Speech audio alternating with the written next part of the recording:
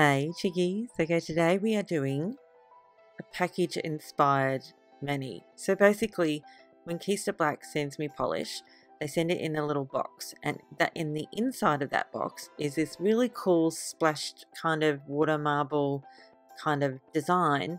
And I thought, well, you know, it's just there, so let's just go ahead and try and see if we can recreate it. So that's what I'm doing. I really hope you like it. Let's get into it. And yes, for those of you who think I'm a witch, I am.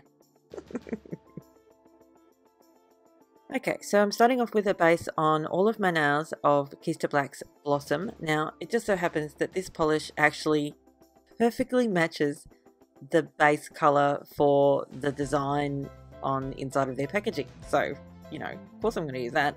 And isn't it the most beautiful peachy nude polish you ever did see?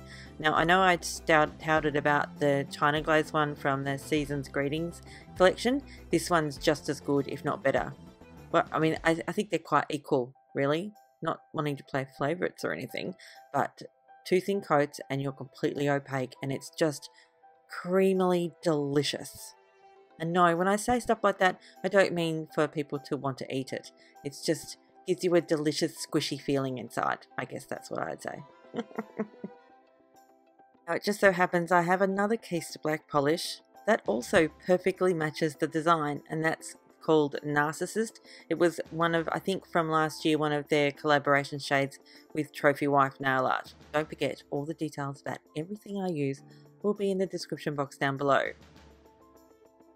Now, also because I appear to be a little bit of a liquid latex when you're water marbling convert, I'm going to be using some Simply Peel by Bliss Kiss to protect the skin around my nails whilst I'm doing this most messy water marble. Now, as per usual with most water marbles, I'm starting, or with all of my water marbles actually, I'm starting off with some water that I had got from my tap, and I just put it into a container. And then I just pour it out when I want it. Basically, it's just tap water, and it's at room temperature. So to get this design, because obviously it's not one of those very fancy sort of very controlled kind of water marble designs. It's a kind of haphazard sort of splotches here, there, and everywhere. So I thought, well, in order to create that design, I'm going to have to put some splotches of polish all over the surface of this water and see how I go. So that's basically what I did. So it's really like one of those no pressure water marbles, because it really doesn't matter too much about what you're doing, really, because you just want splotches, basically.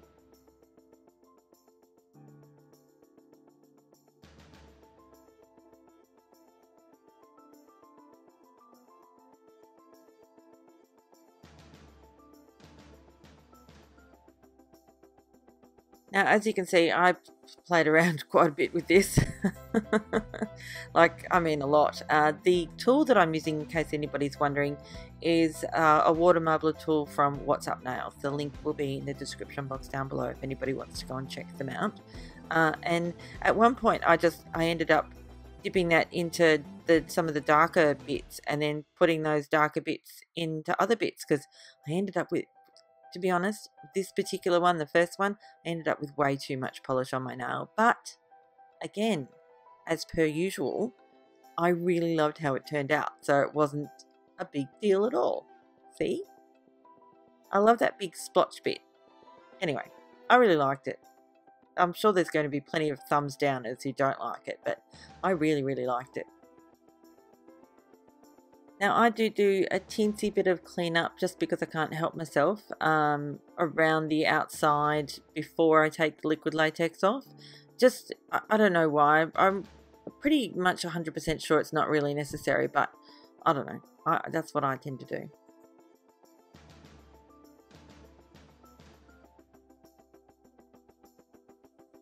Let's try that again, shall we? We're going to move on to the next nail, and we're going to basically repeat the same process.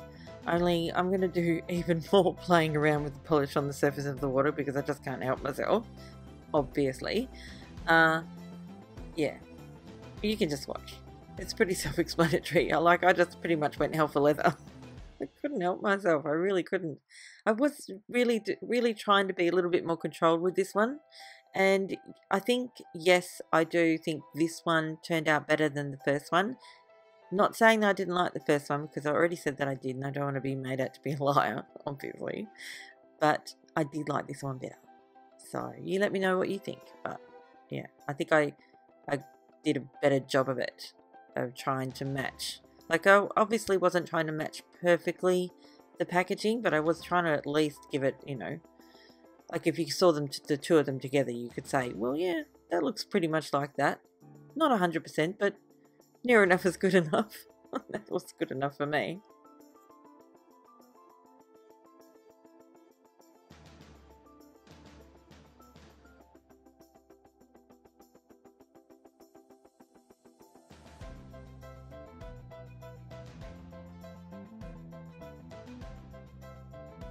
Now, of course, once everything is completely dry, you want to go ahead and seal it all in with your favourite top coat. Of course, I'm using Seche Vite as per usual. And that's it for this one. I really hope you liked it. I hope you agree with me that I think I did a pretty good job of matching somewhat matching the packaging from Kester Black. Anyway, I really enjoyed doing it. It was fun, no pressure. I didn't feel like, you know, it had to be perfect or anything like that. So, and that's always good. It always makes it so much more fun when you don't feel like you have to be perfect. So, yay for that. Anyway, thanks again for watching. I'll see you next time. Bye, chickies. Oh, and thank you for subscribing, and thanks for that delicious thumbs up. And don't forget to go and watch my previous video, because I'm sure it was lots of fun.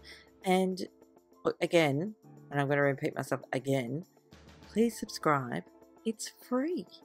Anyway, I'm going now. Bye.